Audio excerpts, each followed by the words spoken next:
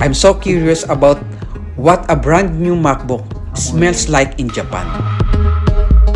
Tax-free discount on tax-free. I was surprised that its price here in Japan is 13% cheaper than in Qatar.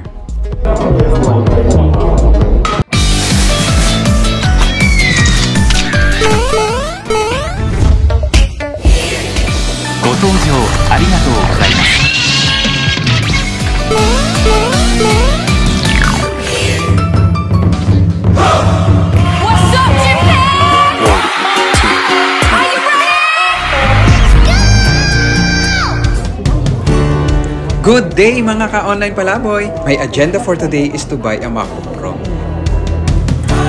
After my Asakusa adventure the other day, on foot I went to Akihabara as the sun was still up that day, as the two places are just close to each other. When I'm on my sightseeing, I decided to visit the big camera. My only purpose is to find a good deal of Apple AirPods since my Class A version is now having a hard time. Not until I pass by the MacBook section. At first, I'm just looking at the price of MacBook 13 Pro M2 512GB, which is 206,800 yen. But when I checked its equivalent value in Qatari riyals, I was surprised that its price here in Japan is 13% cheaper than in Qatar. It's just 5,300 QR compared to 6,099 QR price in Qatar. As my curiosity grows, I decided to call upon the salesperson and ask if the price of the MacBook 13 Pro has an extra discount. Tax-free discount on tax-free. After learning that I have a 10% discount from the tax-free shopping privilege, which will bring the price to 188,000 only. Numbers pop out of my head and I let the calculator do his work. And my soul tells me to buy it after seeing the price of it in Qatari riyals is just 4,800. I didn't buy the MacBook because I don't have funds on my credit card at that time. I asked my friend to deposit my money into my bank account in Qatar.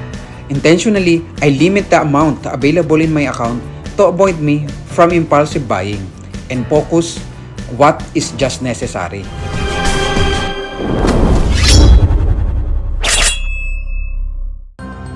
After my samurai stint at Narita, I directly went to Akihabara and returned to Big Camera.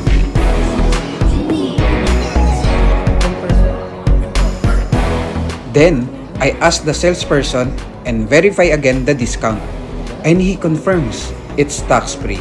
Not showing my excitement, I ordered the MacBook. But the sad part, it's out of stock already. The other electronic store comes to my mind immediately. Good thing it is just a walking distance. I will go there to take a chance to find a MacBook 13 Pro. As I entered Yodobashi, I feel my heart beating fast. I'm wishing that they still have one for me.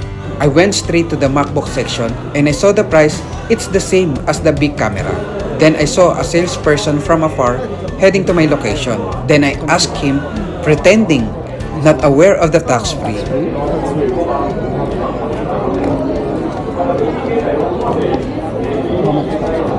No, 256. I 512. Okay.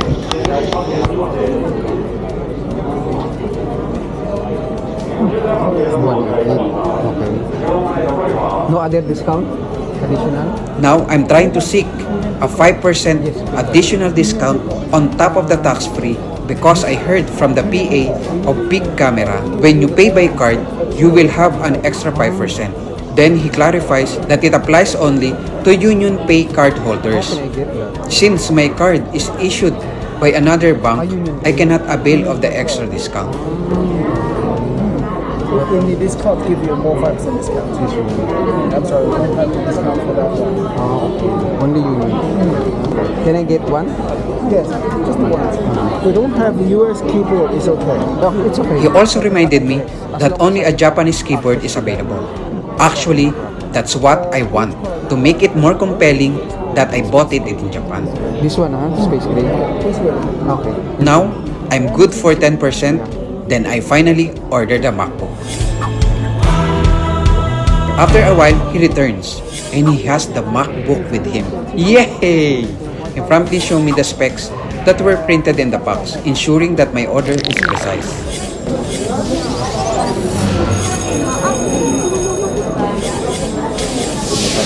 While heading to the cashier, I'm just transferring funds to my credit card.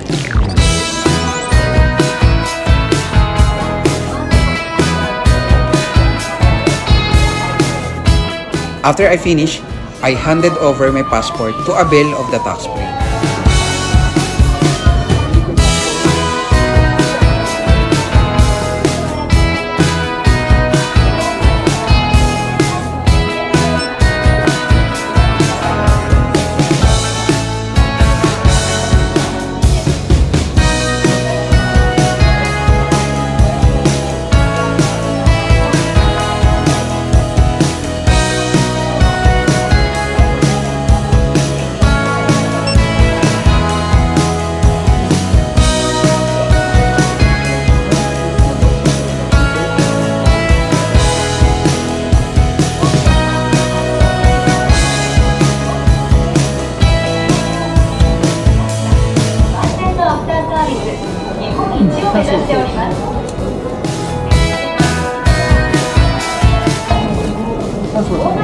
I never thought he had a second time asking me for my password.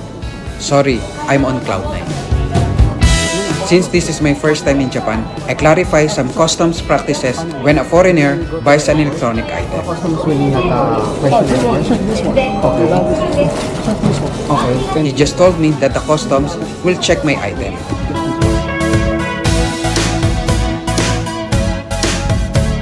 Well, I'm certified happy kid after I saw the charge on my credit card. Its actual price is just 4,744.07 Qatari riyals. Much cheaper than I expected. I'm so glad to have my first ever brand new MacBook Pro.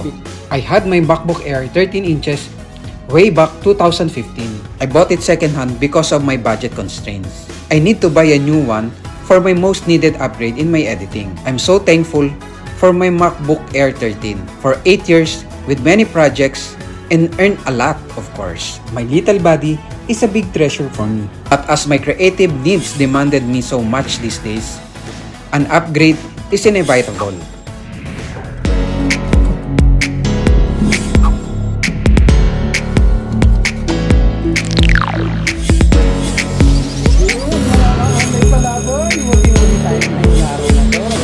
I know you are expecting an unboxing. But let me have dinner first. I need to recharge myself from my whole day's walkathon.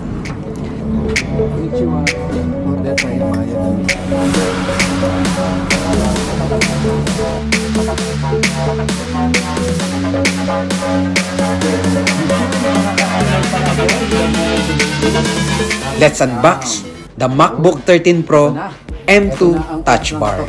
We will end our excitement now.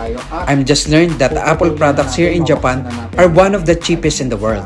Japan is the best place to buy your next Apple product. According to the salesperson, I can open and use this MacBook here in Japan during my stay as long as I will bring it when leaving Japan. For the first timer here in Japan like me, any consumable goods you bought must not be opened and used inside Japan. Otherwise, you will pay taxes at the customs upon exiting Japan. But fortunately, in my case, the custom did not check the MacBook and I passed smoothly. Let's see what's inside the box.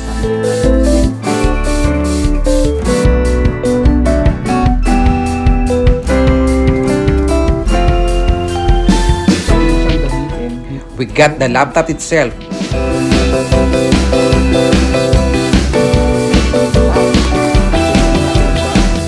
USB-C charge cable.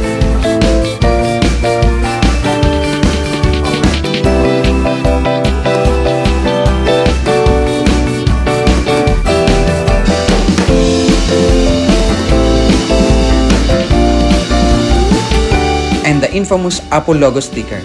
It's always included when you buy any Apple products. Then the USB power adapter. I prefer this kind of power plug, which is Type A, than to the Type G that we use in Qatar, merely because it's so handy. Let us set aside this first.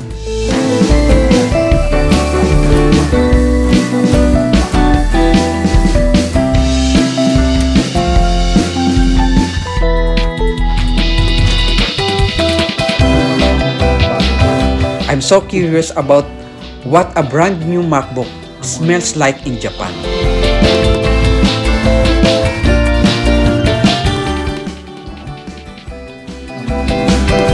It smells like sea urchin. Wasabi. Smells like wasabi.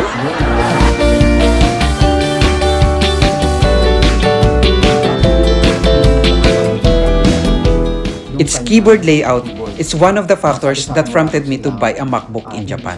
This might be my greatest souvenir, and it always reminds me that this item was from Japan. Let's open it. Since this is a new age MacBook, I don't know how to power it on.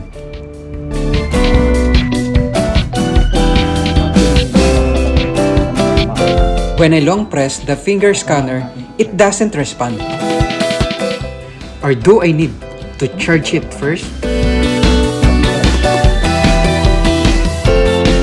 Let's connect it to the power source. And finally, the Apple logo appears and the setup program.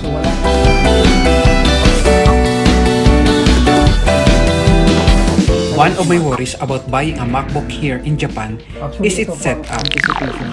I don't know if it's in Japanese already. Oh wow, there's an option for English. And that's it. I'll be finishing the entire setup and I'm excited to use this MacBook. See you in the next episode.